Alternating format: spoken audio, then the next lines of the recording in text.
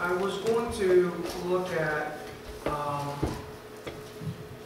Christ tonight as the Redeemer, but as I began to pray and begin to study, my heart was just directed in a different way. And I wanted to look at Christ the Refiner. Christ the Refiner. Events of life. We all have those things in our life where we wonder, God, why am I going through this? Or, why is the hand of God allowed this to happen? Sometimes things happen because of our choices. It's not God's fault. But when we're surrendered to God and things happen, and we wonder, God, what is this all about? And so I want to look at this, and I think life is about this. It's about God refining us and making us who that we should and can be. In the book of Malachi tonight, Malachi.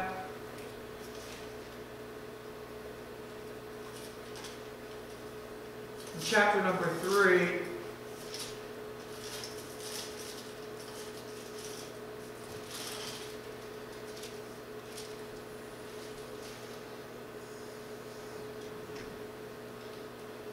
Some of this is prophetic as we're looking here of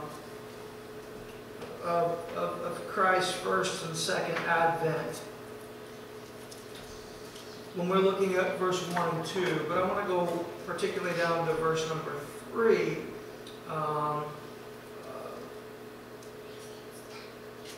And focus, but I'm going to read 1 and 2. Behold, I send my messenger, and he shall prepare the way before me. And the Lord whom you seek shall suddenly come to his temple, even the messenger of the covenant, whom ye delight in. Behold, he shall come, saith the Lord of hosts. But who may abide the day of his coming, and who shall stand when he appeareth? For he is like a refiner's fire, and like a fuller's soap. And he shall sit as a refiner and a purifier of silver.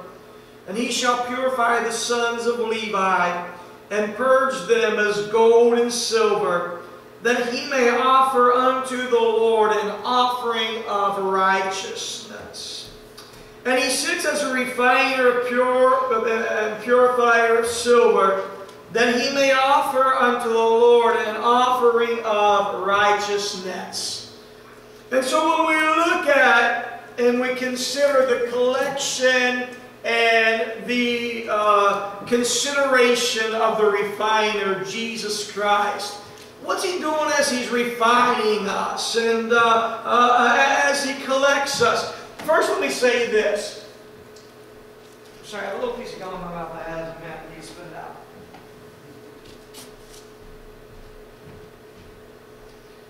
As he collects us, he sees us as being valuable.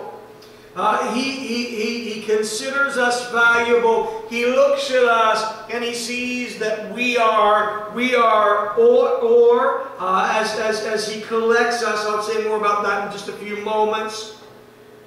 He sees that we're that solid piece of material that when it is collected, it can have extracted from it something that is very valuable. When God looks at humanity, he sees us as a value. He looks at us, and you may question what your worth is sometimes, and you may be hard on yourself, and you may not understand why you're here, or what your purpose is, or what your value is. But God looks at you, and he says, I want to collect you. You are ore to me. You are something that has great value, and so I want to refine you. I want to, as he breaks that big piece into smaller pieces, Brother Craig, he sees us individually and personally, not just as humanity, but he sees us as individuals, and he collects us, seeing that there's a process by which he can refine us and bring out some good things, Sister Dot. He sees us as being valuable. And so when we look at that and we consider our value, if you ever get down and hard on yourself and wonder, why am I created? Why am I existing? God, I don't know what my purpose is. Upset with with life itself, upset with why you're here, remember this, that Jesus Christ, amen, died upon the cross of Calvary. God sent forth His only begotten Son because He loves you. He loves you. And He chose you when no one else is thinking about you and when no one else cares for you. When you struggle to think about yourself and care for yourself, know that God cares and thinks and loves you. Amen. Amen. If there's any thought that should overwhelm us, it should be the thought that God loves us that much, that He died for us, that He cares about us. And so the Lord tonight, listen, if you don't hear anything else tonight, the Lord considers you very important. He does. He considers you very important. And so, even though at times in our life we're going to pass through the refining process, and we can question that process, and we don't like that process. And it's a difficult process, and it's a hot process. But God is putting us through the process because He's working to bring out the best of us. So when we have pounding problems and troubles and trials, and it feels like our heart is under fire, know that God's working to humble, to do something as a refiner in our life, to bring forth the very best. God loves. God collects. God considers. And then God is not only considering that, but He's cognizant of the refining process. That's something I'm not so much familiar with. Not only by reading and studying do I know a little bit about it. But He knows how to work with what is given to Him. And so those that have ever worked with metal, you know about the extrusion process. And you're a little bit knowledgeable about what is needed to purify the metal. But do you know that all metals have to be heated at a different temperature to be able to refine them to the best process? In fact, when you think about silver, and that's what I'll be looking at most tonight because the Word of God is dealing with the silver, and He talked about that He sits as a refiner and the purifier of silver. Do you know silver has to be heated to exactly 1,760 degrees Fahrenheit? That's hard for our mind to imagine. We hate a hot day of 110 degrees with humidity. Think about being in that refining process of 1,760 degrees. That's a hot process. But it has to be that process. Anything less than that will not refine. And anything more than that will not do the job either. It doesn't allow the metal to be the best that it can be. And so, knowing that it melts at that, the refiner has to know how to generate that heat in the furnace, and he has to know a lot, not only about different metals and their temperature, but he has to know about the fuel that is used to heat the temperature to that specific degree so that it is refined in the proper process. And so, think about this, that he uses something called crucibles, that these crucibles are actually containers by which the metal is put into, and it's put into the refiner's fire, but he has to know what type of crucibles to use that will allow the metal to be heated properly to bring the refining to it. So he knows about the temperatures, he knows about the different metals, he knows about the heat, and he knows about the crucibles, the right holder to put that in, that it refines the metal to bring forth the very purest. I mean, he knows everything about that. So that it brings forth the best. So the crucibles, or the couple, oftentimes for silver, is made out of bone ash. I don't know all of this stuff. I did a little research. Google's an amazing thing. Utilize it, and it'll give you the same answers that it gave me. But as it's used it's porous, it allows the metal to heat at the right temperature and the refining process, and it actually leaves the genuine silver in the couple that is used. And so, knowing the chemicals of the metal and all the stuff together to bring about the best impurities. I need to say this, God knows the right things. to bring out the dross in our life. So it's the temperature, it's the type of metal, it's the type of fuel to be used. It is the right container that will bring forth the purest. All those elements together to bring forth the best. We wonder in our lives why we sometimes have the struggles and the problems. But it's because God is using the best to refine us. I don't like this God. We don't have to like it. But God knows what's best to bring out the very best and value in us. Wow. Wow. Wow. He knows all the elements to be able to heat us at the right temperatures, the right situations to place us in, to bring out the most valuable in us. And so, I'm not going to read scriptures tonight, so how can you look up for the sake of time? But I like what 1 John 3:20 says, "For if our hearts condemn us, God is greater than our hearts and know all things." Sometimes we're in the situation, we wonder and we question and we don't understand. But the great news is this, is Jesus Christ knows all, and He's working all for our good and for His glory. He said, "I'm the great shepherd, and I know my sheep, and I am known of mine." He knows us. He knows what's best for us. He knows what refining process to put us through, that we come out and the best of us is given. He is the controller of the heat in the furnace. Do you realize that He controls all the circumstances and all the trials of our life? That's like putting your hand on the knob of the fuel gauge and being able to control that temperature, knowing that you're able to bring forth the best product. Now, Brother Craig, did God want that theft? But maybe He allowed it to happen to you because He knew it could bring out in you something greater. And your life would be, and I don't want to get ahead of myself, your life would be a true testimony of the refiner's fire, of how it is to work. And Sister Dot, maybe the sickness got allowed because there was something there that God knew that He was going to refine you, and you were going to be a product of the temperature that He put you into.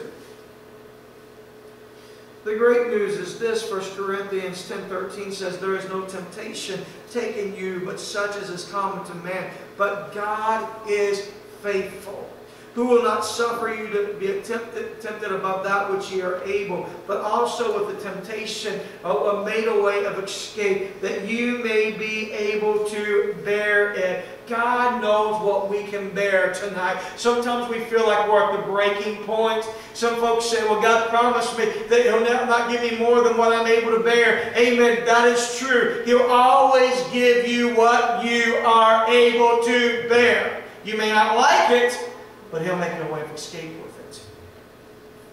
Isaiah 48:10 says, "Behold, I have refined thee, but not with silver. I have chosen thee in the fire of affliction."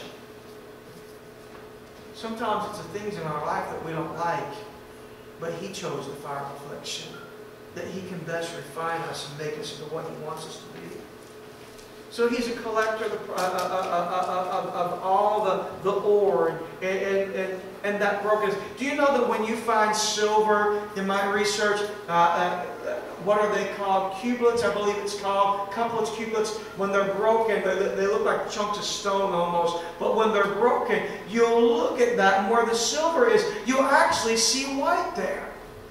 Because you know why? Because in there is some purity of silver. And it's not seen but just a little bit in the brokenness. But God knows how to break us and refine us to bring out the best in us. He knows the fire of our affliction. What to do to bring out the very best in us to be glory to His name. And I don't want to get ahead of myself, but that's what He'll use to shine the light of who He is and reflect Himself through us. And so he is the controller of the situation. And then He is the care or the presence of the refiner.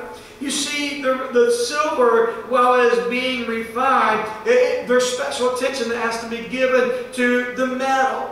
Do you realize that when God puts people through the fire, that He is there with them? He is the caretaker. Do you remember that Old Testament story where we know about, ever since we were little children, we read about 3 men who were thrown into the fire. But Brother Eli, when they looked in, they saw 4. Brother Justin, the 4th looked like the Son of Man, because Jesus showed up in the middle of the fire. Amen. Jesus will always show up in the middle of the fire because He is the refiner. Amen. Beloved, we are never alone, but we're always at the hands of the refiner. His hand is upon the container, amen, that's in the fire, that is purified. Amen. We are always in the hand of the refiner. How awesome tonight. Amen. Isaiah said, "And I will turn my hand upon thee, and purely purge away thy dross, and take away thy sin." Amen. His hand's upon us. He's purifying us. When we're going through the things that we don't like, when we're going through the difficulties, the trials of life, amen, know this, that God, He is purging us, and His hand is upon us. That's a promise from His Word. Amen. Psalms 31:15, "My times are in thy hand." Amen. Everything about the times of our life, the seasons, the good, the bad, the difficult, the refining, they're in God's hands. Amen. Thank God for that. Amen. Peter said, "Humble yourself, therefore, under the mighty hand of God, that He may exalt you in due time. Know and trust that He is working in your life in those refining moments. His hand's upon you." Jeremiah said, "O house of Israel, cannot I do with you as this potter? Saith the Lord, behold, as the clay is in the potter's hands, so are you in my hands, O house of Israel." We're in God's hands. Praise God for that. We're never alone because His eyes are constantly upon us. 2 Chronicles 16:9 says, "For the eyes of the Lord run to and fro throughout all the earth, to show Himself strong in the behalf of those whose heart is perfect toward Him." God's eyes is upon you. His hand's upon you, even in the difficult times. He's refining you. The great news is that there is changing power and cleansing power in the potter's hands. How many of us really want to be where we are? All of us want to be different. Do you know the difficult times when we surrender them to God? That the potter, that the refiner has changing power? See, the refiner will take that silver that's in that solid state, and he knows what to do to change it from that solid state into a liquid state. What happens is the matrix or the molecular structure of the silver breaks down. And so it goes from being that solid into a liquid state. And so then, as it is in that liquid state, it is easy to be separated, the dross or the impurities, from that which is pure and valuable. And so God says this, that I am refining you, but I am going to show you in your life that there are things that are dross, that are not good. They're not becoming of the kingdom of God. They're not beneficial for your life. They don't allow the reflection of Jesus Christ's light to shine through you. So I'm going to change the state of who you are, and I'm going to take you and I'm going to purify you. Amen. Thank God that He doesn't leave us as we are. Amen. The drug addict is no longer a drug addict. The alcoholic is set free from the alcohol that binds them. And those that are addicted to great things, amen, find that God puts them through the fire because He removes those things that are contaminating their life, keeping them from being who He wants them to be. Right. Amen.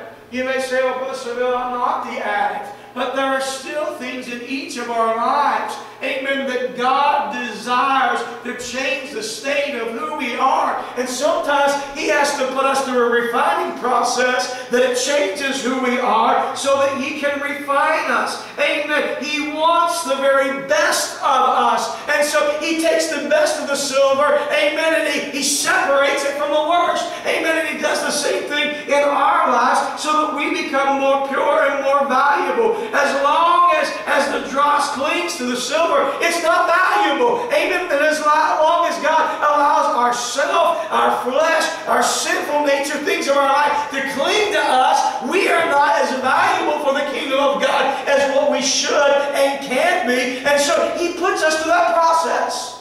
We don't like when we have financial difficulties. We don't like when we have health crisis. We don't like when situations of our life are helter-skelter. We don't like it.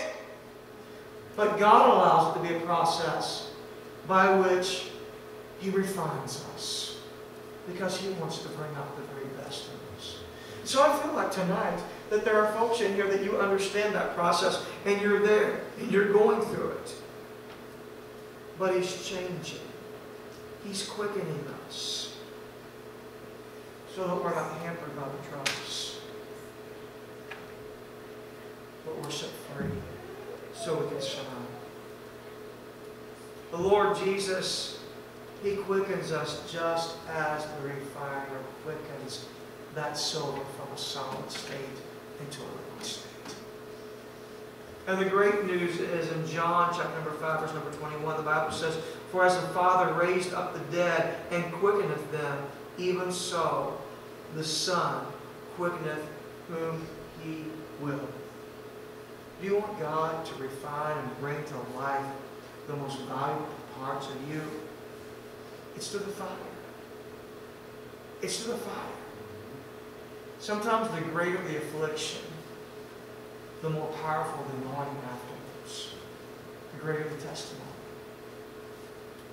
Because God's refining and working in you. Ephesians 2, and I won't read all of it, but you can read verse number 1 through 5. He says, "And you have He quickened who are dead in your sins and trespasses." Do you know what He did? One day He said, "I'm going to take you through the refiner's fire. I'm going to take you through a breaking down process where we're broken and we're at the mercies of God. God, save us. Bring us to life spiritually." Amen. And as He breaks us down, He brings us to life. He said, "Where in times past you walked according to trespasses and sins, where in times past you walked according to the curse of this world, according to the prince of the power of the air, the spirit that now worketh in the children of disobedience." He said, "But God, who is rich in mercy, for His great love, wherewith He loved us, even so when we were dead in our sins, hath quickened us together in Christ," or with Christ. Amen. He saved us. Amen. God knows how to place us in the refiner's fire, take away the chaff, take away the dross, and bring out the pure. Proverbs 25:4 says, "Take away the dross from the silver, and there shall come forth a vessel for the finer." How many of you want to be a vessel for the finer? It only comes through the refining process. He removes, He cleanses impurities.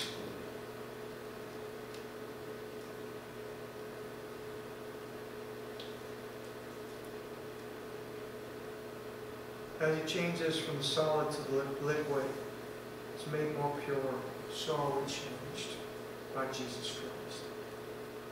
And then the completion of the refiner. Silver, some objects absorb light. Other objects refract it and reflect, shine the light.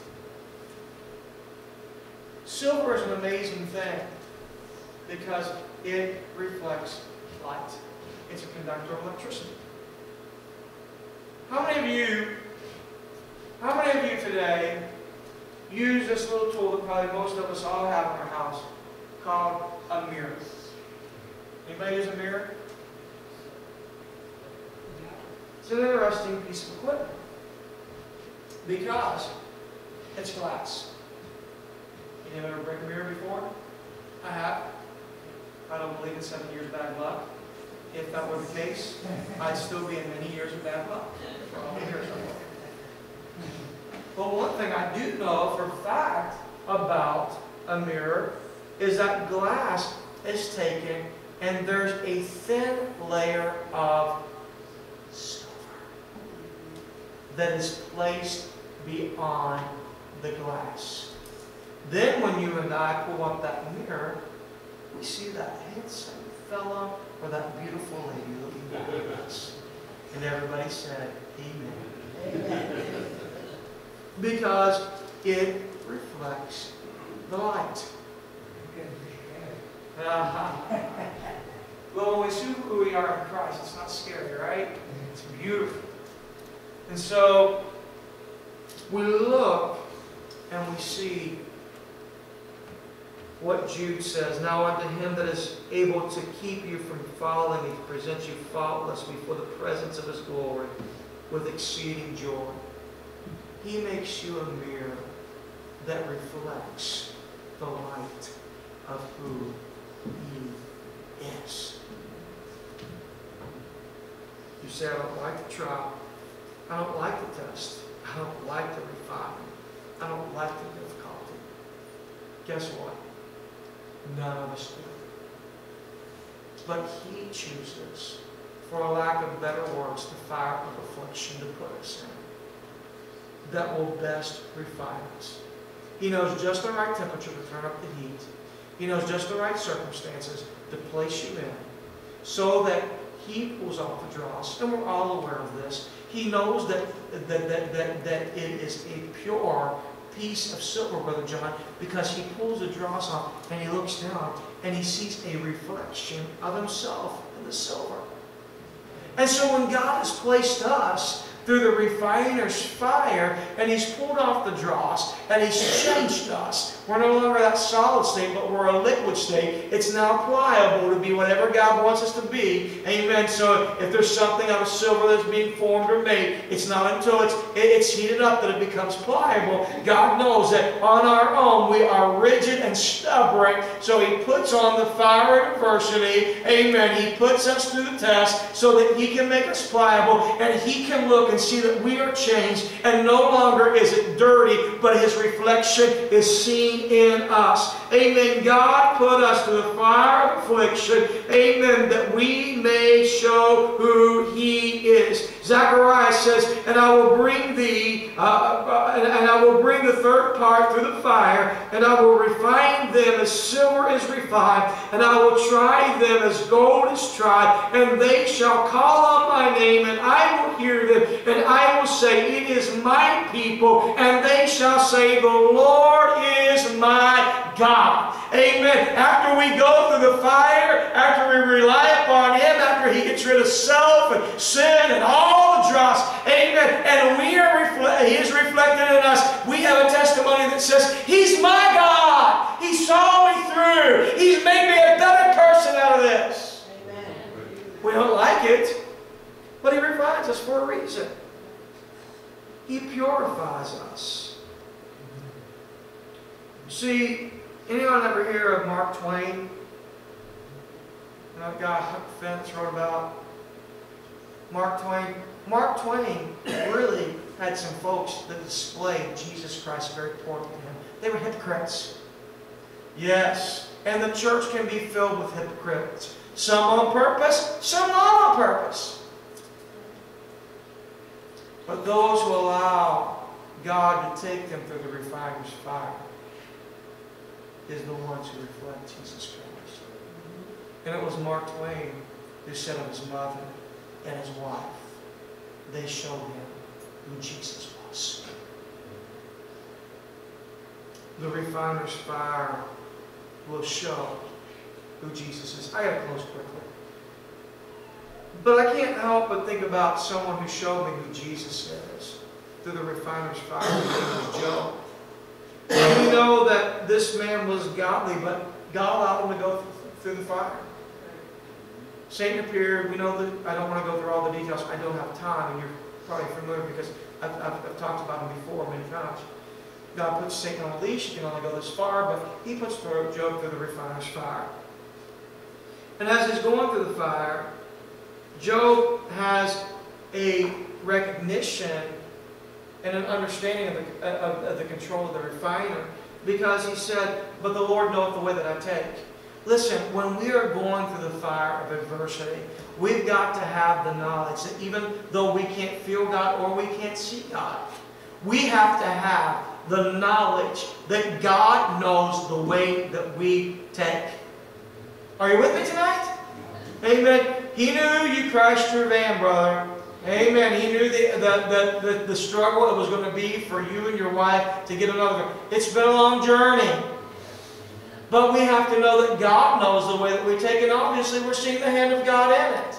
Amen. We have to know that God knows the way that we take. There's a lot of things about life I don't like. And there's some challenges and there's some struggles. I don't like them. They're unique to me. And they're fires that God has placed me in. And Brother Craig, He's not put you there. And I don't like it. I don't like it. I'm in this fire by myself. It's mine. It's my story. I don't have to like it. But I have to know, Brother Justin, that God chose this way. And He knows where I'm at, and He knows where I'm taking. And Job said, you know, I know the way. He knows the way that I take. God gave Satan permission. Job says, but when he has tried me. But when he has tried me.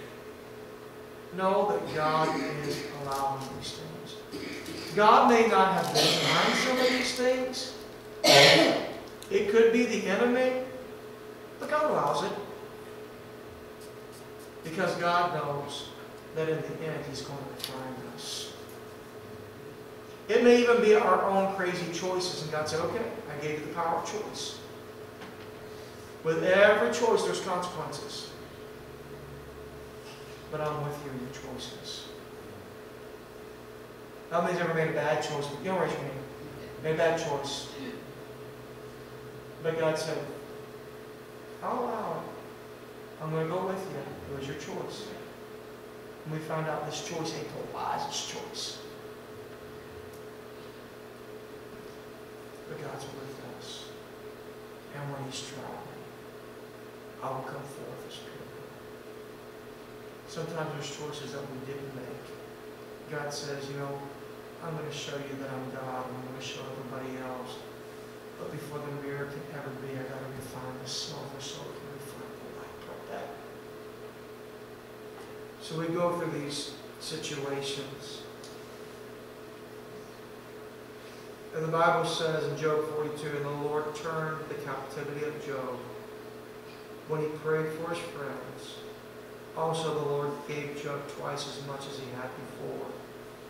Then came there unto him all his brothers, and all his sisters, and all that had been his acquaintance before, and did eat bread with him in his house. And they bemoaned him, and comforted him over all the evil that the Lord had brought upon him. Every man also gave him a piece of money, and every one an earring of gold. So the Lord blessed the latter end of Job's life more than his beginning. For he had 14,000 sheep, 6,000 camels, and 1,000 yoke of oxen, and 1,000 she-asses. He also had 7 sons and 3 daughters. He knows the way that I take. And when He is tried, I shall come forth as gold.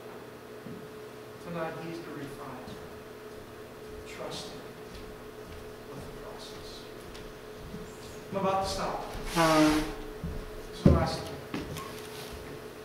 So one of the biggest things for me is in my life is I want to be the fixer. I want to fix people's problems.